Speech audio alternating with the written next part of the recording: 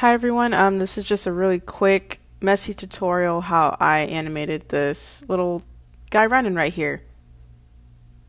So the programs that I used for this, one being Procreate, it is $10 currently, it's a one-time purchase. I love it, I recommend it. The other program I used is Alight Motion, and it's used for me compositing my animations. And then one more app I use, it's also on the internet, it's called Magic Poser.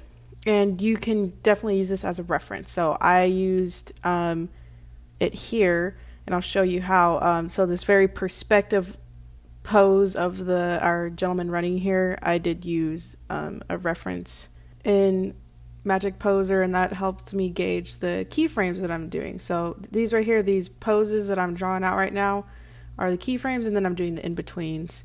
So this is basically the process, how I did it. I didn't think to like screen record, so bear with me as I slow down this Procreate live video record thingy, whatever it's called.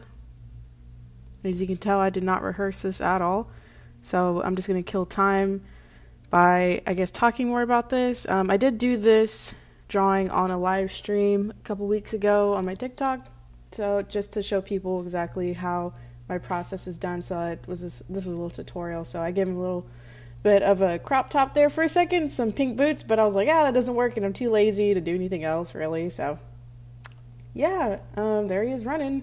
Yep, going in, adding some detail, just finalizing some stuff. This is, I think, 8 frames. I forgot how much I was playing it at, but I think it was only at 12 frames a second. I try to do the minimum as possible, but keeping it looking smooth at least at the same time, sorta. So yeah, so the background is just a nice pretty blue that I took the colors from my reference sheet. Was kind of trying to gauge to see how I was going to do the background, so I just kept it simple, and then added some atmosphere and motion blur to his limb. So now I go ahead and export everything and import it into Alight Motion. And before we get started here, I forgot to mention, you can save your animations in like a transparent file, and how you do that is like here, this video right now where it's showing you saving it under hevc, and once you do that, you can then upload your animation transparently instead of you having to upload frame by frame in a PNG format. So that helps a lot. So right here, I duplicated the part of him running, and then eventually I grouped it, which basically makes it all into one subject, but that's later on in the video. And I do want to pause it right here because I forgot to mention, you're gonna have, if you want things to move on your screen, and Alight Motion gives you that option. So right here, you're gonna have to select your item, and then it's gonna pop up saying move and transform. And then a menu at the bottom right here is gonna pop up. You'll see move, rotate, scale, and distort. So this is how I move my background and my characters independently in the animation. And this little plus sign in the diamond, this is your little anchor. Basically what this means is that you put the picture in a position and then anchor it there, and then move your timeline, and then add another anchor, and then the app will gauge the movement. So I know that probably sounded very confusing, but you can see right here that dotted line on the screen right there. That is basically the 2 anchor points, and the app is filling in the rest.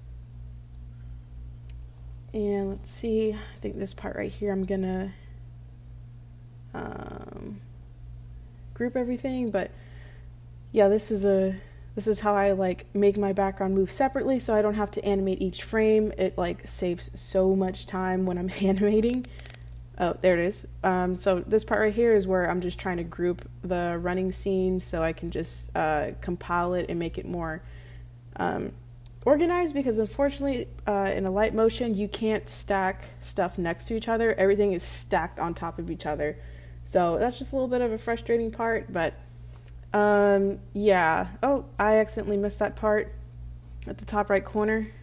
But as far as lighting goes, you would just click under your blending and opacity, and then go under lighten, and then click color linear, I believe, and that gives like a very bright effect, and I use that for lighting, so I don't have to worry about coloring over my characters or coloring the background in every single frame. So this does it automatically for me, which saves a lot of time and all that. And there's different effects you can do, like random displacement. You can have it to where it looks like a like it's a handheld camera effect basically, and yeah, it just kind of bounces around like that. So that's how I did that animation, this one right here.